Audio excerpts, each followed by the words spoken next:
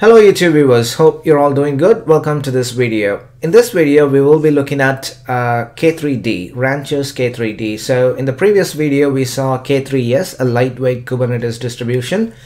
So K3D is similar, but we're going to be running K3S inside a Docker container. So we won't be setting up any virtual machines.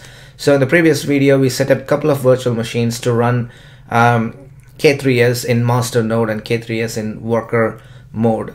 So K3D, D stands for Docker. So we're going to be running K3S in Docker containers. So I'm going to be running everything on my host machine. So the only requirement is you need to have Docker runtime installed. Alright, so let's open up our browser and look at how we can install or download K3D binary. So go to K3D GitHub repo.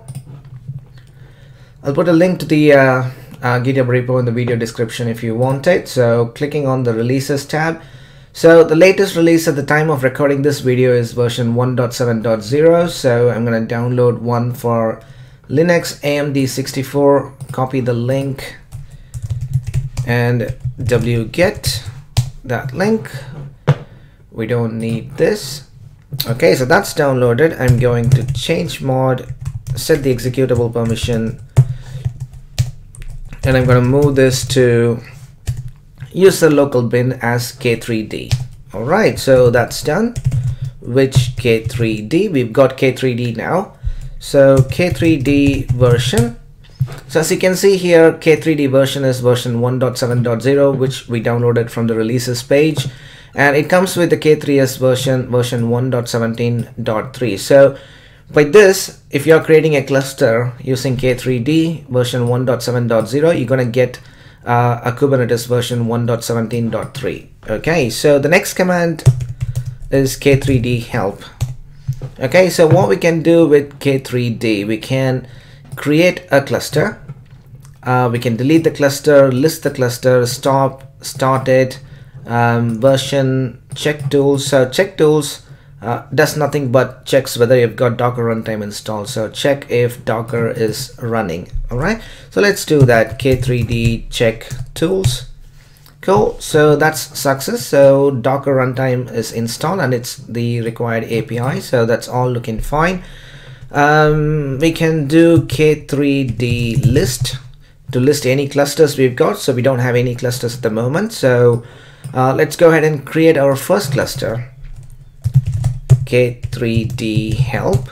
So we're going to be using create, and if you do K3D create minus help, it's going to give you lots of information, basically what you want to create, different set of values, different options that you can use, but let's not confuse ourselves. Let's start with a plain simple cluster. All you need is K3D create. That's it. K3D create is going to create a default cluster. Let's see what we get by running this command. All right, so before that, if I do docker ps, I don't have any Docker containers running, but once we run this command K3D create cluster, it's going to start a Docker container. Let's see. Okay, K3D create. Okay, that's it, ready. So we've got our cluster ready.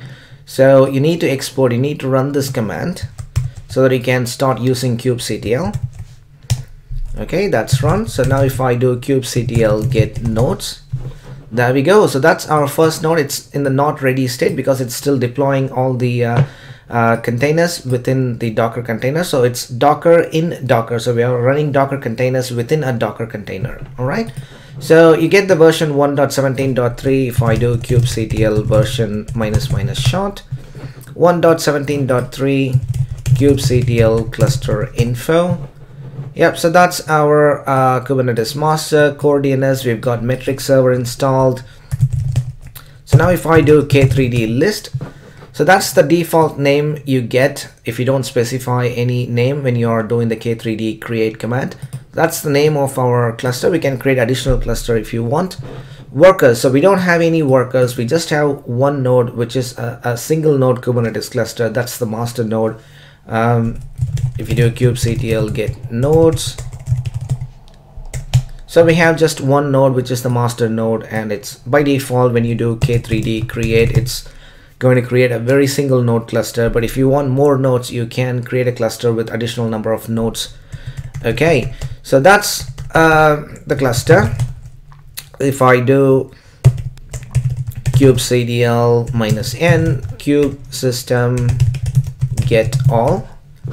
Okay, so all the containers are running fine. So you get a metric server, basically a local path provisioner, so you can start using persistent volume and persistent volume claims. Comes with core DNS, and it also comes with the traffic ingress. So probably in my next video we will cover traffic, so how you can use traffic, how you can create an ingress resource. Yeah, so that will be my next video. Okay, so we've got all these resources, everything is in the running state, kubectl get nodes, and the master, now it's in the ready state. And if we want to delete the cluster, we can just do K3D delete. You don't have to specify any name or anything, because we've got just one cluster, that's the default cluster. So you just do delete, that's it, that's gone. And now if I do K3D list, we don't have any clusters. It's that simple, very lightweight, easy to start, because it's Docker container. It's not going to take huge amount of time bringing up your cluster. You can also stop and start your cluster whenever you want. So now let's create the cluster again, but this time let's give it a name, --name first cluster. Okay, so that's again done, and run this command kubectl get nodes. There we go. So we've got one node. If you do K3D list, so that's our cluster. And now you can see we've defined the name of our cluster. So we can start another cluster. Let's say K3D create --name. Let's call it second cluster. Error, cluster creation failed, rolling back, removing clusters, removing server, removing Docker image volume. Okay, couldn't start container. Programming external connectivity on endpoint. Port is already allocated. Okay, so because we are running a cluster on 6443, because basically when you're running this, it's going to bind the port 6443 to your local host. So if I do netstat -nlt, you can see here 6443. So that's the API server listening on 6443, and it's bound to my local host. So I can't start another cluster with the same port. So K3D list, we've got one cluster. So now our intention is to create a second cluster, right? K3D create --name second cluster, but we're going to pass --API port.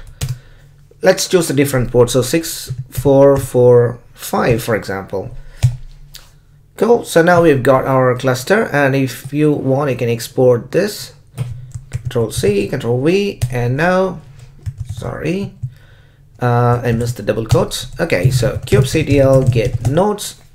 Cool, so that's our second cluster. It's not ready, it's still deploying the containers. So now we've got two clusters, K3D list. So we've got first cluster, we've got second cluster. You can stop and start your cluster. K3D delete if you want, or K3D stop. If you're not using the default name for the cluster, you need to specify --name for all the K3D operations. So for example, if I do K3D stop, it's going to comply. No clusters found, because it's expecting the cluster name to be K3D default, but we specified the name exclusively, so we need to mention the name. So if I do K3D stop --name first cluster, stopping the server, that's stopped. If I do K3D list now, so that's first cluster, that's stopped, that's second cluster, that's running. Okay, so it's all looking good now. So far we've only explored a single node Kubernetes cluster. Now let's delete these two clusters and create a new cluster with a couple of worker nodes. All right, so K3D delete --name first cluster, K3D delete --name second cluster. That's done. K3D list. So we don't have any clusters now. Docker PS, no Docker containers. Let's create a new cluster. K3D create. We don't have to specify the name because we are just going to deploy one cluster. But I'm going to specify --workers. You can give whatever number you want. It's going to start up that many containers, worker node containers, so you can specify 3. Let's go with 2. So this time it's going to deploy one master node with 2 worker nodes. Okay, booting 2 workers for cluster. And now if I do docker ps, so you will see 3 docker containers, 1 for the master node and 2 for the worker nodes. So we have 3 docker containers. Cool. Okay, and export. So I think it's not that one.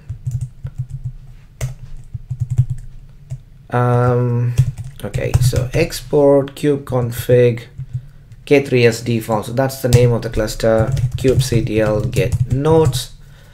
Alright, so all of them are in the ready state. We've got 1 master node and 2 worker nodes. Cool. Okay, so since we've got metric server, you can do kubectl top nodes. Metrics not available, so let's wait for a few more minutes to wait for the metrics to be available, and then you can see kubectl top pods. At the moment there is nothing. Kubectl top nodes, metrics not yet available, but soon we will have the metrics available. Kubectl -n kube system get all. Metric server is running.